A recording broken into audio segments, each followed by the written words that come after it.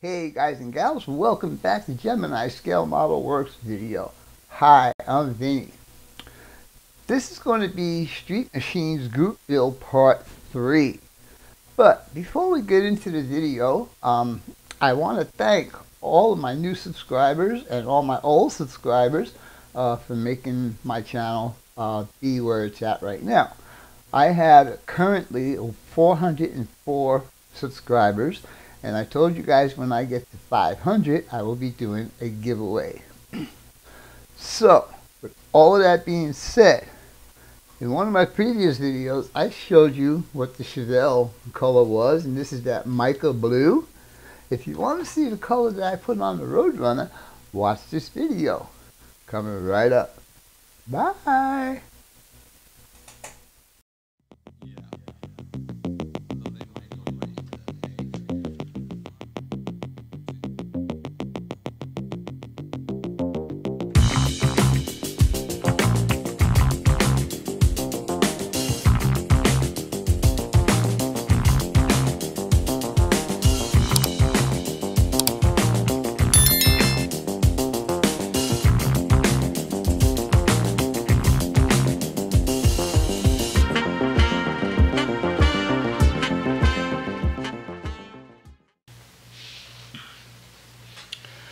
Okay guys, before we get started with this video, I want to give you a little heads up. When you see this car in the video, you're going to see the paint is like really in bad shape. And I really don't know how I got all those little scratches on top there. I did not touch this car as far as a wet sand, except that I started doing it on this side.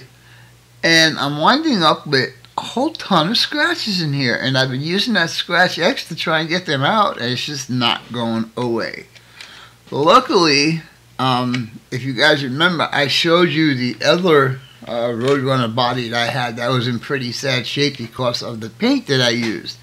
Now, speaking of that paint, I told you it started to act with the primer that I used. It was a Rust-Oleum product, which I do not have in this room with me right now. But I tried to do that same color on just a piece of white styrene, and that is the black right there. And it did not react on the clean white styrene. So I am assuming, and please do not hold it, this is my opinion, that it did not like to play with the Mr. Surfacer primer. Now that that's out of the way, I told you that I did buy a second kit because of the paint jobs that weren't working out for me, and I showed you how the other body looked. This is how the body looks now. I stripped it all the way down to the plastic and I reprimed it. And this primer looks really good. Again, this is the Mr. Surfacer primer. And so this is ready. This was done 2 days ago. I'm pretty sure it's ready to accept paint now, but it'll get the same black paint. And then once this car is finished, I will strip this car and I will paint it in the lemon twist color and do that up. I also mentioned that I ran a Duster, a Plymouth Duster 340. I did order that kit last night, so I'm going to have all three of these cars in a small little diorama, or a little vignette, if you want to call it that. Alright, that's it. Let's get on with the rest of the video. Bye for now. Alright guys, we're down at the workbench now, and as you can see, I have the interiors for both cars laid out. So obviously this video is going to be about getting the interiors pretty completed on these two cars. Anyhow, before we start that, I want to show you something I have while I was looking for pictures for what colors I want to do these interiors. On the Chevelle,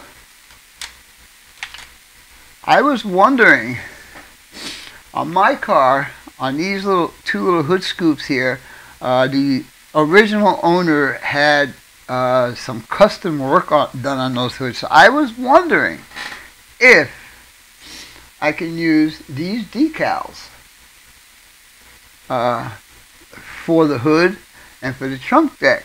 Well, come to be that as I was looking for the interior colors, I also checked out some body styles, and I did find a Chevelle 69 that had those hood stripes. In fact, they were quite readily available on all the cars. So I will show you a picture of that, and we'll move on from there. Now, I also told you guys I was going to give you a glimpse at the Roadrunner body. And I'm going to do that now, but I want to set this up so I can put it on a turntable because I just don't want to handle it.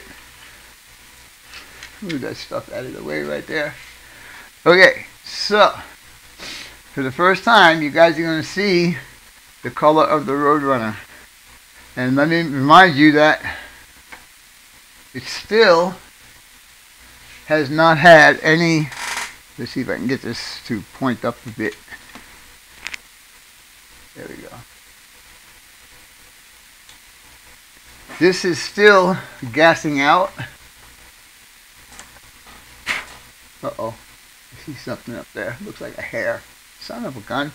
Anyhow, it's still gassing out. Let me put the other camera on. But what I used on this was the MCW black, glossy black with a 50-50 mixture. And I think that looks pretty good so far.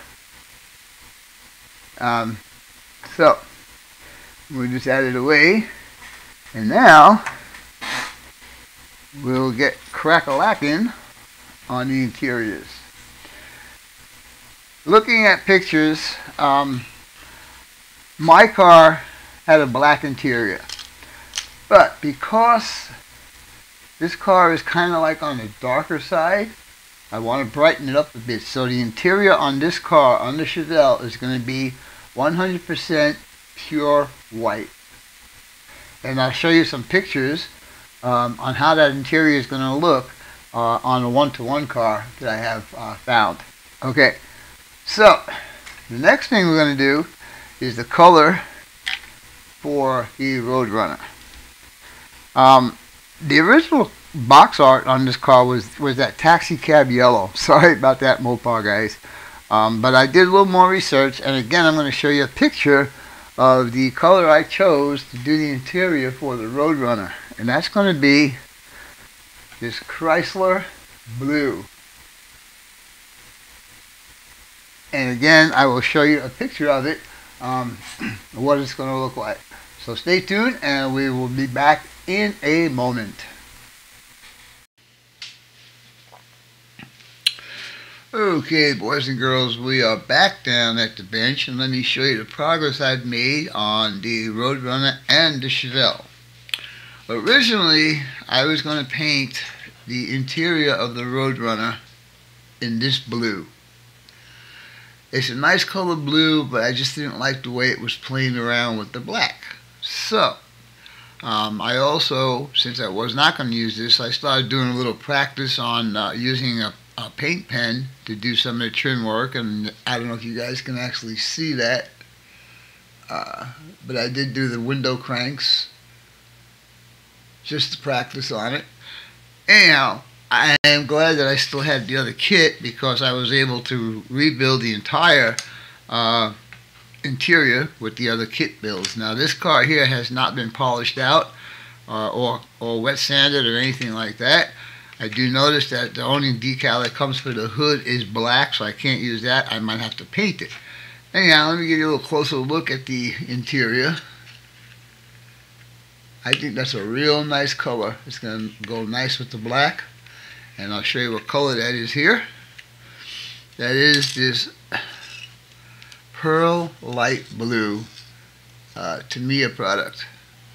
Thought I'd do a little cheating on this by using rattle cans just to see how it works out. And so far, this looks pretty good. I got to do all the dials and gauges and stuff like that. I'm going to do the trim work, but I'm not going to use paint. I'm going to use something else instead of paint to do all the trim work inside the interior. Well, let me put it this way. What I have to paint, I'll paint, but I am not going to use paint on everything. So that you'll see that probably in the next video. You can see it sitting on the chassis, and the color works really nice with the black. So, for that, we'll move this aside, and I will show you what the Chevelle looks like. Of course, you know the color of the Chevelle. So, I told you I was going to do the interior in white. And as you can see, the interior is white.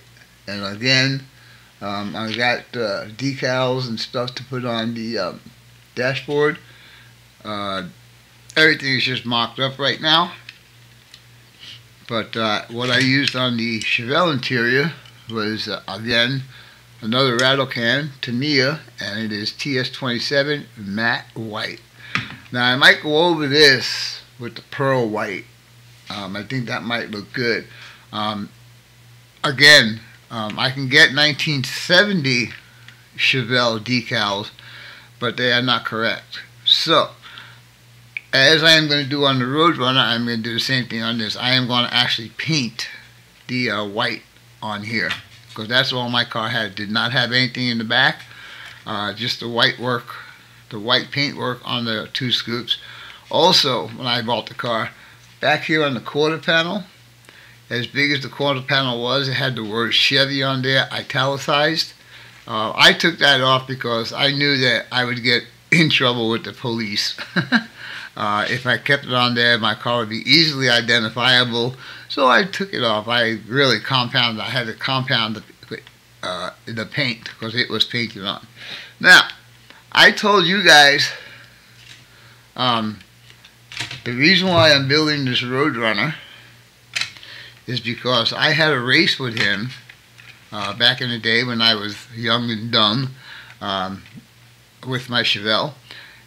And the reason I ran this guy is because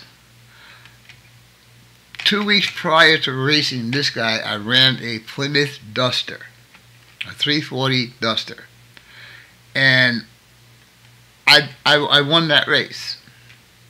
So, to get back at me, his friends, these guys, challenged me to a race, and I said, okay, because, you know, when I built my car to have fun and race with. So I accepted the challenge, and like I told you guys earlier, that I got my doors blown off. 11-second car. Anyhow, I think that's going to be it for this video. I hope you guys and gals enjoyed it. I'm trying to keep them short. The next thing we're probably going to do is start detailing out the engines, spark plug wires and whatever else, maybe heater hoses and so on and so forth. Anyhow, with all that being said, I hope you guys and gals enjoyed this video. And as always, your questions, comments, input, subs, shares, and likes are always welcome. For now, that's all, folks. Gemini Scale Model Works out for now. Bye.